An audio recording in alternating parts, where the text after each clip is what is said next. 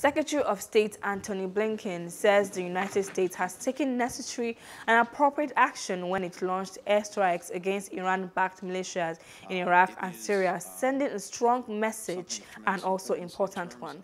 Blinken told reporters in Rome at a news conference with Italian Foreign Minister Luigi Di Maio. And given these ongoing attacks that you referred to by Iran-backed groups targeting our interests in Iraq, he directed further military action. We'd taken action previously to disrupt and deter these attacks. We took necessary, appropriate, deliberate action that is designed to limit the risk of escalation, but also to send a clear and unambiguous deterrent message.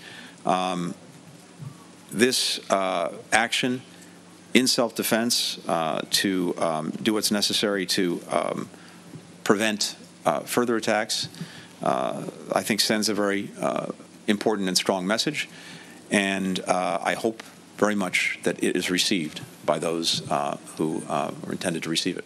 I think we've demonstrated, both with the actions taken last night and actions taken previously, that the President is fully prepared to act and act appropriately and deliberately to protect U.S. interests, to protect our people, to protect our personnel. And again, I would hope that the message sent by the strikes last night will be heard and deter future action. And the one other part of my question, I had asked whether you hold Iran responsible for these attacks. Well, a number of the groups involved in recent attacks are militia. Hello, hope you enjoyed the news. Please do subscribe to our YouTube channel and don't forget to hit the notification button so you get notified about fresh news updates.